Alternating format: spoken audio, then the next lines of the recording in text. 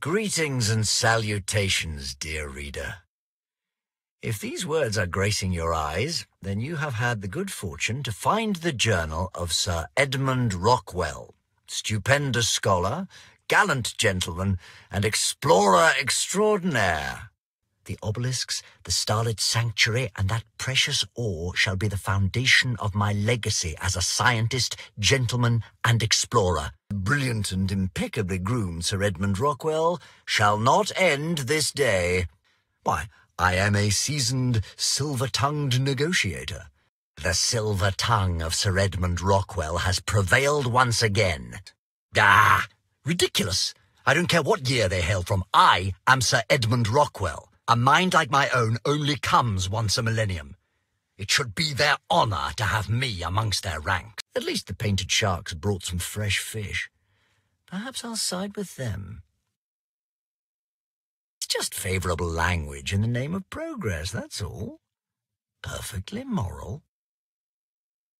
Well, I suppose if they return with another batch of apes, then I'll know that Lazarus chowder doesn't cause asphyxiation, won't I? Well, bugger the little blighters, I say. Well then, on to new frontiers. Excelsior! Confound it all. Confound it all. Confound it all. I am absolutely astonished, shocked, flabbergasted, astounding.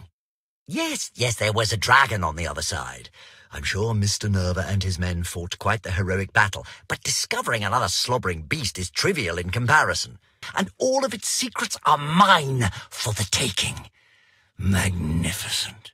The mysteries of the obelisks are mine to uncover, not Miss Walker's or even Mr. Nerva's. Mine. I must be the one to unlock its secrets.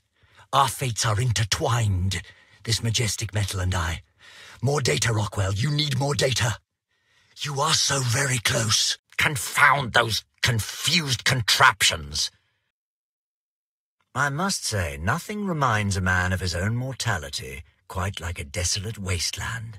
Why, on one occasion, I fought off a Bengal tiger with naught but an empty flask and my favourite pipe. I may not be as spry as I was when I felled the charging rhino on the plains of the Serengeti. Of course, in my youth I could have grappled them into submission. Why, I would simply pin their wings behind their backs and drive them to the ground.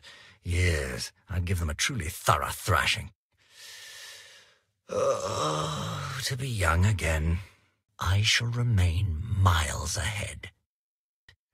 Sir Edmund Rockwell is always ahead of his foes, but not by a mere step. No, I am miles and miles beyond their reach. As I said, miles ahead. Curse these stubborn brutes. Despite a litany of polite, gentlemanly requests, they refuse to allow me to parley with their leader. Oh, damn this noise! It is impossible to concentrate with all this insufferable whinging. Naturally, he was impressed by my intellect and gentlemanly demeanour. Granted, he did not say so aloud. Rockwell, old bean, you've done it again. I found it. I really found it. Raw, untainted samples of that same mysterious ore from the sanctuary. Her scientific mind may be far below my own, but she can fire a rifle. It's outrageous. Such a beautiful product of science should not be sullied by her blood-stained hands. Nonsense. Everything is an element. Did they seem to forget to name it? The nerve of these people. I have never seen such arrogance and disrespect directed towards a worthy colleague. At last, I shall be able to observe Edmundium in its rawest, most natural state. Marvellous. I can hardly contain my excitement, though I must make an effort to. I shall endure it as best I can. I suppose that means I shall have to find a way to think without stroking my beard. Rubbish! The Edmundium would never harm me. But I am Sir Edmund Rockwell. No problem is too complex, and no task is too great for me. Nothing can keep me from my goal.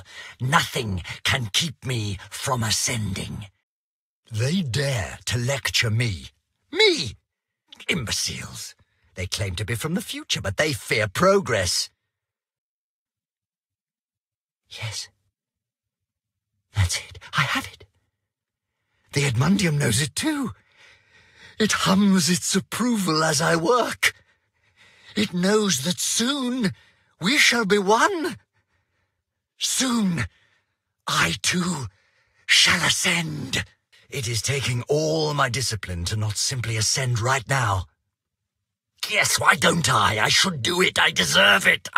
I, Sir Edmund Rockwell, shall become a god. On this day, on this glorious day, I ascend